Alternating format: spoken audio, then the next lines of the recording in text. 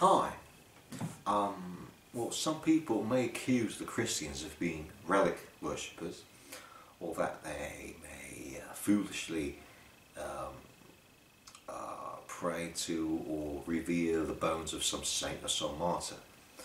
But what about the ancient Greeks? I mean, we have reports here that the ancient Greeks, according to Pausanias, the superstitious regard to relics, and especially to the bones of deified heroes, was a conspicuous part of the popular idolatry. According to Pausanias, the shoulder blade of Pelops would read that after passing through divers adventures, being appointed by the oracle of Delphi as a divine means of delivering the Eleans from a pestilence under which they suffered, it was committed as a sacred relic to the custody of the man who had fished it out of the sea, and then it was entrusted to his posterity after him. Pausanias, Liga. Later on we find that the bones of the Trojan Hector were preserved as a precious deposit at Thebes. They, Thebans, says Pausanias, say that Hector's bones were brought hither from Troy in consequence of the following oracle.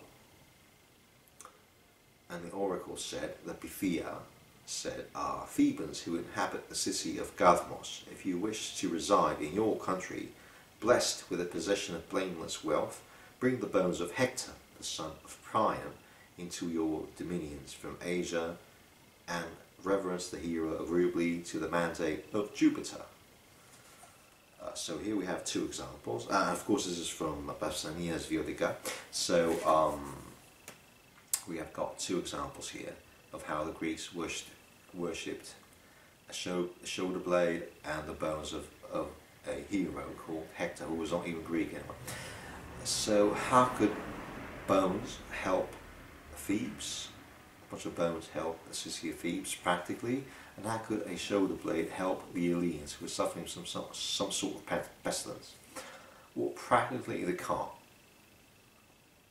And it's only up to a bunch of superstitious people to believe this crap, and it differs not from the superstitions of some Christians, not all Christians, some Christians who believe that they can actually be assisted by the bones of some martyr or some saints, or revering bones or the hands of some saint, some martyr who died, for example, in the age of Diocletian or Maxentius or Licinius, for example.